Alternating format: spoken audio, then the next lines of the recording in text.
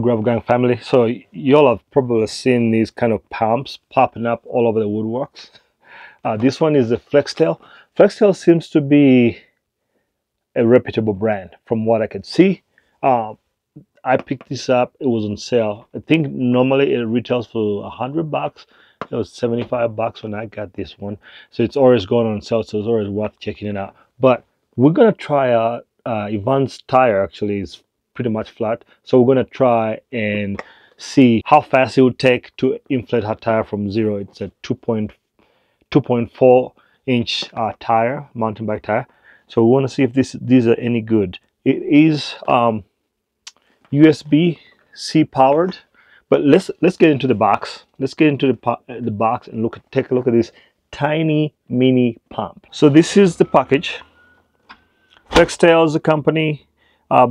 Tiny bike pump, 110 grams, so super lightweight. Up to 100 psi pressure. All right, Type-C charging, so that's really good. I'm glad to see more companies rolling around with Type-C charging. Okay, so let's open the box. Let's see what we have. Let's take a look at the back here. Inflation mode. So it looks like it supports the shredder and Presto valve. So that's really nice to know. As you could see there, you got your Presto, the modern one, and then the shredder for the older school. Looks like you could do a ball for basketball and volleyball and such. Pretty straightforward. All right, let's get in the box. That's why we're all here, right? And we're gonna do a live demo of this thing and see. All right, this is the packaging you all are seeing on camera. That's it, man. Super lightweight. I could see people taking this on the road. Only drawback is for this is you have to charge it every so often. I don't know how long the charge holds. In full transparency, I've had this for over 2 months now. I've never charged it. I've never taken it out of the box. This is the first time. But anyway, so this is it. Has a nice silicone case on it. USB-C in the back. And looks like from the get-go, it already comes with Presto attachment. And let's turn it on. Battery is dead. So gotta charge this quick. All right, so I wanted to kind of show you it is charging. It does have a charging indicator, and also that is the on and off switch. It didn't like, for whatever reason, I have to be transparent here, it didn't like my other USB-C to USB-C charging cords. I'm not sure what that's all about. All right, so we have this fully charged, and it turns green once it's fully charged. So we're gonna go run some tests. Hello, welcome to the Bigfoot Garage, where we work on all things bikes. Today, we have a pretty scientific experiment in store. We are going to test out this new pump, Flextail, and we're gonna see time-wise how they all compare. The floor pump, the on-the-road pump, and the Flextail. We're gonna remove valve core so that it gets all the pressure all the air out. We're gonna time how long this takes to get mostly full just by squeeze, and then we'll measure the pressure it did, and then we'll use that time to test the other pumps and see how much pressure we can get in. Fair enough. Okay. All right. Okay, ready, set, go. There we go. Okay. Now this is with it fully charged to 100%. Flextail.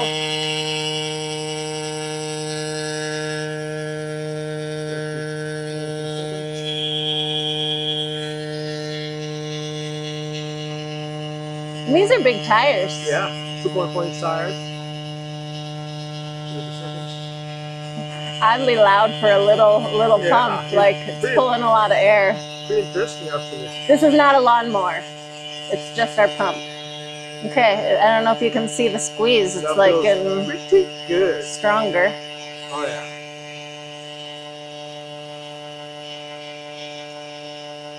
I'd say we'll stop it at a minute. Okay, what are we at? We're 55 seconds. Okay. And then we'll do the pumping. You tell me when. Now. Okay. So slightly over a minute and 1 second. Okay. It says 11. 11 psi. Yeah. Okay, so 11 psi for about a minute is what we got out of there. Now we'll try with the floor pump. I think the floor pump is going to win again. Take your bets now. Floor pump might win. But you're not going to take this with you on race day. And also exertion-wise. Yeah.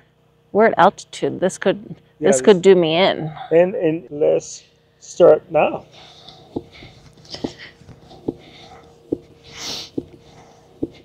As you can see here, you can't beat a high volume pump, but also you can't carry that with you at Leadville. She's going. Let me test the, oh yeah, she's going good. We are about 20 seconds in, and Yvonne's working hard here. 29 seconds in. This will also be a way to test how accurate our gauge is on this pump and see if as you can see here, I'm getting a little winded. 39 seconds. But and we're at 20, not even 20 yet. 18 maybe. 45 seconds. I'm pretending like I'm doing CPR so the tire doesn't die. So I'm trying to stay steady. All right. You got 2 seconds to go. Stop. It says 20. 20, okay. My prediction is I won't get as much with this one. Correct. But maybe I'll surprise myself. In 1, 2, 3, go. Obviously, I should have done 3, 2, 1. But 3 seconds in, she's going. Pretty fast pump for the side. Okay. Yvonne's working hard for y'all. If you're enjoying this content, don't forget to hit that subscribe.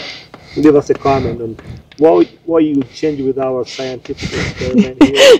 You know, give us a like, comment. Okay, it's off the rim. 34 seconds. Yeah, there's no way I'm getting as much in this guy. It'll be very interesting to see. So, roll in here.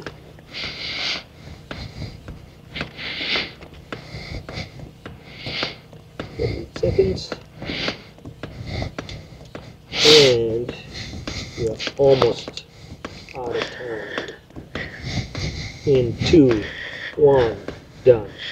Okay, I'm interested to see if it even reads on this gauge. It's way less than with that one. But let's see what Yvonne tells us, the science teacher. 3 is what it's reading. There you have it, people. So there you have it. It surprisingly does better. I guess maybe our next experiment at the Bigfoot Garage is to see how many tires we can pump up with it, so that you know. There you have it, people. So that was a very simple test, super lightweight. You know, weight-wise, wouldn't you say that this? I'd say they're comparable. They're comparable, yeah. Right? Yeah. But look at the size of this. It'll fit a little. Okay, so my favorite pump, one of the drawbacks I have is that it size-wise doesn't fit in a small saddlebag. Yep. So exactly, and this can fit in just about anything. Thank you all for watching, subscribing, sharing, liking, all that fun stuff. Please leave us a comment if you want to see how many tires that thing will do before it kicks it. We would love to do that as well. Until next time.